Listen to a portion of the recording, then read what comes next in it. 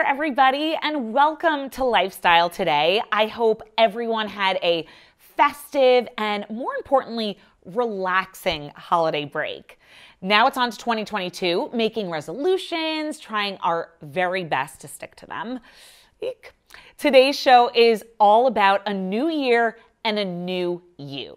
So what better way to start than with celebrity trainer, fitness expert, and creator of Power Life, Tony Horton. He's going to help us kick off the new year right. Welcome, Tony. Justine, pleasure to be here. All right, so Tony, tell us, how do we choose workouts, foods, and really just overall routines that are going to last us beyond just January? Well, there's a lot of things out there to pick from, and typically what I'll tell people is, find something that you enjoy, something you look forward to doing. There's a lot of trends and fads and things like that that are out there, and a lot of people gravitate to those, but they discover, shortly thereafter that it's not really something they really enjoy doing.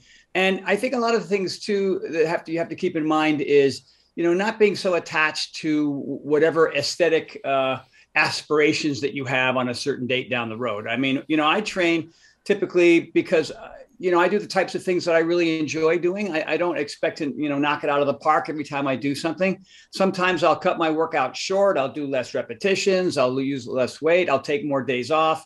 And really the key to the whole equation for most people is just figuring out what you love and trying to be consistent and making sure you surround yourself with friends who want to join you. Okay, so then what would you say are your top tips for staying motivated if we don't necessarily see results immediately?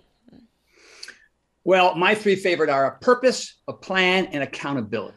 My purpose is I want to feel good today. If I exercise today, I release norepinephrine, dopamine, serotonin. And that's the reason why I train now at the age of 63.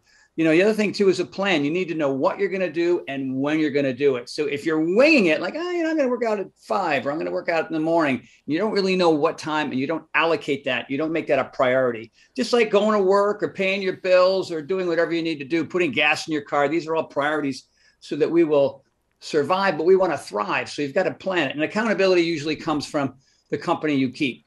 Okay, so I want to know, do you prefer the term resolutions or goals? Oh, goals. Goals all the way. Goals all the way. And if you're going to set a goal, give yourself a time frame. If you look at one of my original programs called P90X, the 90's in the title, that's 90-day process, right? So you're deciding on day one to do, to start, and then you're going to look 3 months ahead and you know what the end date is. And usually about partway through your third month, you better start thinking about what the next goal is going to be. Is it going to be 60 days? Is it going to be 12 weeks? I don't know, whatever it is. And so that's really, really important to not try to think that you're going to achieve a whole lot in 2, 3, 4, 5, 6, 7, 8 weeks. And really transition it takes some time and change isn't easy. But if you give yourself these long-term goals, then you're not going to beat yourself up so much if you don't see results after the first couple, 3 weeks. Tony, this was awesome, super informative, and very helpful. Thank you so much for being here. My pleasure. Thank you for having me.